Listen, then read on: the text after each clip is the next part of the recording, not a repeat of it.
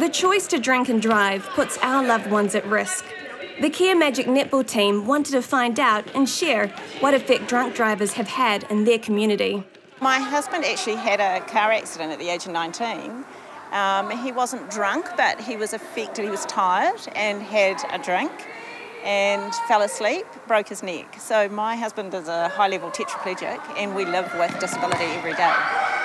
So yes, it affects our family, immediate family, and also the extended family and friends. When I was at high school, there was this big party on, and I swear everyone got the text, and it was hundreds and hundreds of people there, and it ended up that some guy got in his car and drove, and he ended up hitting two people, and I can't remember how many people died, but I do know a lot of people died, and they were friends from my school's friends, and how it affected everyone.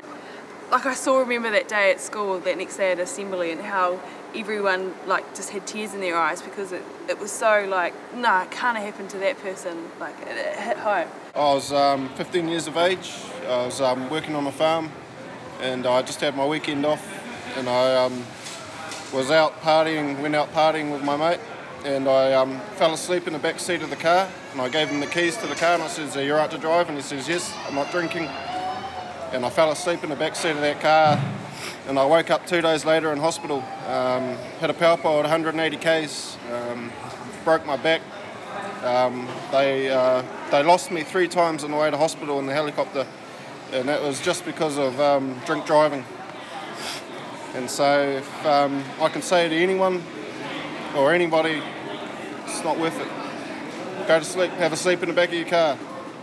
Just leave it, it's not worth it. Protect your whānau by driving sober and reduce the risk.